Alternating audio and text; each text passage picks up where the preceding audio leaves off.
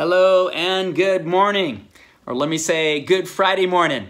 I'm Pastor Jim Peterson with Christ Fellowship Church, and today we're in 2 Timothy chapter 4, verses 9 through 13. So if you have your Bible, let's turn there together. 2 Timothy 4, verses 9 through 13. And in verse 9, Paul says to young Timothy, do your best to come to me quickly. Why? Why does Paul say it like that? Well, let's remember the context. Paul is writing from a prison cell in Rome, likely a dungeon of sort, and he's awaiting execution. Nero has already singled out the Apostle Paul as kind of the ringleader of Christianity, and so now Nero is going to try to make an example out of the Apostle Paul. Paul's about ready to be martyred for Christ, about ready to be beheaded, and Paul realizes this. And we saw this in verse 6. Paul refers to his impending death as departure. So it's going to happen quickly. So Paul is saying to Timothy, you come quickly. And remember, in the first century, correspondence and travel took quite a bit longer. And so Timothy would probably get this letter, and it would take him a couple months to travel from Ephesus to Rome. And so Paul says, come on, get over here. And then verse 10, for Demas, because he loved this world, has deserted me and has gone to Thessalonica. Crescens has gone to Galatia, and Titus to Dalmatia. Now, Paul is basically giving Timothy an update. You got one guy, because he loved this world, Demas. Likely he didn't want to bear up under the suffering of the gospel. He didn't want to be with the Apostle Paul, be targeted like the Apostle Paul was. And so he left. He's out. He loved this world. Not so with these other ones. Not so with Crescens and Titus. No, they left on mission. They left on good terms. And then Paul says in verse 11, only Luke is with me. And it's interesting because, again, Paul is giving an update for Timothy. He's not saying that only Luke is the only one who stood with me. No, he's just saying, hey, Luke is the guy that's with me now. And this is the same Luke from the Gospel of Luke. This is the same Luke who God used to write the book of Acts. And this is the same Luke who's a physician. This is interesting because some commentators suggest that the reason that Luke was there was with the Apostle Paul, and likely as a visitor. He's able to enter in as a visitor and attend to the needs of the Apostle Paul while he was in this Roman dungeon, this prison cell. And commentators suggest that why Luke was there is because he was helping treat the Apostle Paul. It's possible because of Paul's weakness. Paul referred to this thorn in his flesh, and we didn't know if that was epilepsy or some kind of malaria. We don't know exactly what it was, but it's possible that Luke that was with the Apostle Paul at this moment as the attending physician. And then Paul continues. He says, get Mark and bring him with you because he is helpful to me in my ministry. And this is interesting. And it kind of really reveals the full circle because this is the same Mark, John Mark, of Acts chapter 15. This is the same one that where the Apostle Paul and Barnabas had a sharp dispute over. And if you look at Acts chapter 15, Barnabas and Paul were in absolute disagreement as to whether or not they should take this John Mark with them because he had demonstrated, he kind of left mission abruptly. He didn't serve well, and he kind of deserted earlier on a mission. And Barnabas said, hey, he's forgiven and he's helped, and let's take him with us. And Paul said, no, this guy must have character problems.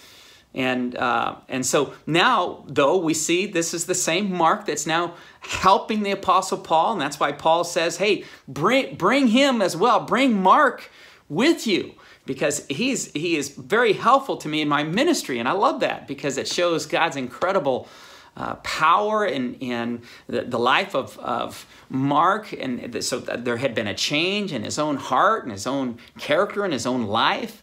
And Paul recognized that, and certainly Paul had forgiven.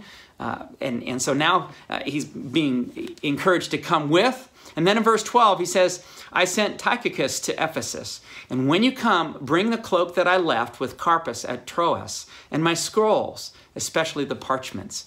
And why I think this, what this verse does for me as I look at verses 12 and 13, and really this whole section, is I'm reminded of just the humanness of the Apostle Paul. That Paul as a limited human being, just like you and me. And so these are details of his life that need to be sorted out. And it's true for all of us. And so Paul here, really, with death around the corner, is sorting out some of these details. And so what we want to do right now as we pray, we recognize that our lives have all sorts of details to be sorted out, but in the center of it all is our Lord and our Savior, Jesus.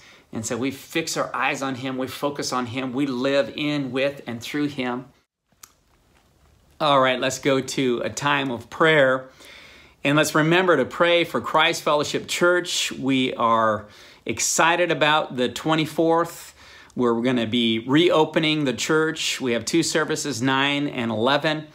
And things are moving well in terms of our preparation for that. But we really do need to pray.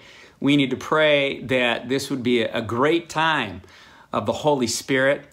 And so the other thing I'll mention is that today we are encouraging any and all who will join with us in a fast. Leadership is going to be fasting a food fast until 5 p.m. this afternoon.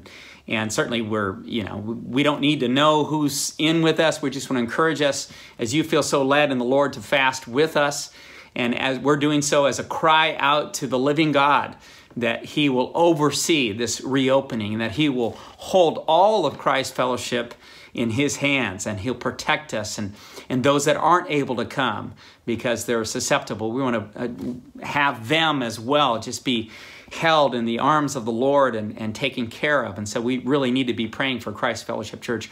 Also, I got a prayer request from Sally Williams today, and that's to Doug and Sally Williams. They have asked for prayer, and Sally in particular with her sister Julie, who's apparently going to be coming to live with Doug and Sally, and also she is on dialysis, and so she's not in the best of shape and in great need. And from what I understand, Julie doesn't have a relationship with Christ, or if she did, it was long ago. She's going through some stuff, and so we want to pray that God would use Doug and Sally for that. And also her sister Julie needs to sell a home, as well as Doug and Sally need to sell a home. They have a home in Florida that has got to sell. And I know there are many needs like that in Christ Fellowship Church, but we're going to pay attention to those needs this morning and lift them up before the Lord. So let's pray. Lord, we thank you for your presence today. We thank you for your word. Lord, we thank you that we see the Apostle Paul, a mere human being, that you use so effectively and powerfully, Lord. And we would like to be used like him. And God, we would like to have the same outlook that Paul had as he approached his ending day. Lord, help us to have that same faith and resolve and focus on you, Jesus. And Lord, we trust that you will carry us through this. Lord, we pray for Christ Fellowship Church, God, that you'd be with us in this reopening, and especially be with those that are not able to come and be a part of this, Lord, physically, that, Lord, that you would prompt them in prayer and that you would encourage them. And we pray for all of Christ Fellowship Church, Lord, that you'll keep us.